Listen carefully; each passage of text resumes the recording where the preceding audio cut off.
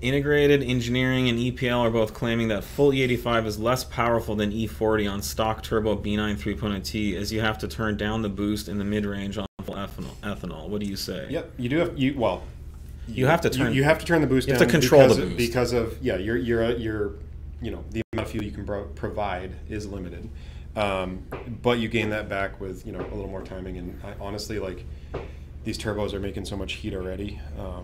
There's not if you guys are so worried about that, why aren't you making the amount of torque we're making? Like, that's kind of what I have to say there. Look at the power figures. We're already putting out more than everyone else on the market.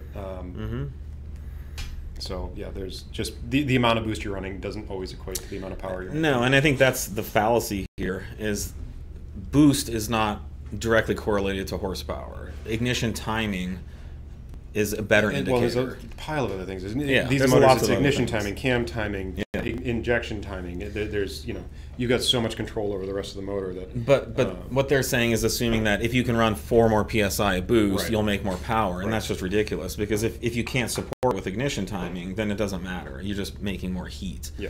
And raising your EGTs, you're not making more power, and it actually could be unsafe. So we're lowering the boost, we're adding more timing, and we're making more power.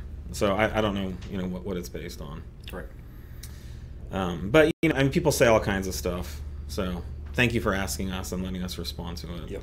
Yeah, we went back and forth with this a lot in the B8 world too. It's like X-tuners. Oh, look, they're somehow making 28 pounds of boost. Yeah, it's like in B5s, this used to you're be. on a supercharger. You're not making any more boost than anybody Yeah. else. They're logging the wrong thing, or you've got a huge restriction somewhere that's making the thing, just fill the motor with air and not get it out the tailpipe. I remember B5 Stage 3, people were running 30 PSI on KO4s. And it's like, you can make more power with 24 PSI. Just because you can run more doesn't mean it's better. So, Yeah.